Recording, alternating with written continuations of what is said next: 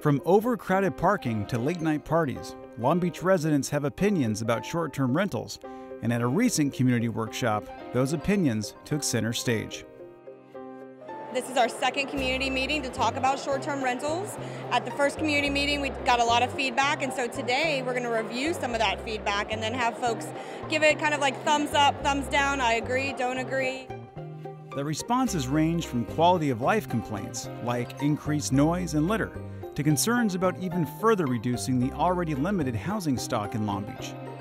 But many of the estimated 1,500 short-term rental hosts in Long Beach who depend on this property income believe those issues can be managed while benefiting the city. This meeting has a big impact on our lives. It's how we've been able to afford our home in Long Beach. I'd like to see common sense regulation that addresses the fact that short-term rentals are a reality, but we should have reasonable regulations to ensure that, guests aren't unruly and allowed to sort of take over a city or take over a neighborhood.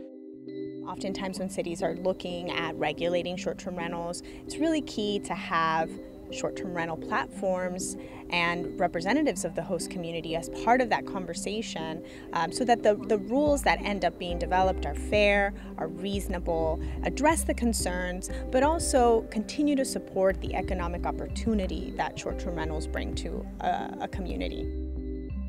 Along with the community responses and reports from stakeholders, city staff also presented case studies that looked at short-term rentals in San Francisco, Santa Monica, Newport Beach, and Sacramento. Each case study offered ideas for hosted versus unhosted STRs, permit fees, geographic limitations, and transient occupancy tax structures. It's really important that we hear from every potential corner of the community, anybody that might be affected by this potential ordinance. I think we feel that the feedback we've gotten so far has been extremely positive and will be helpful in kind of framing how far the ordinance should go to regulate these types of uses.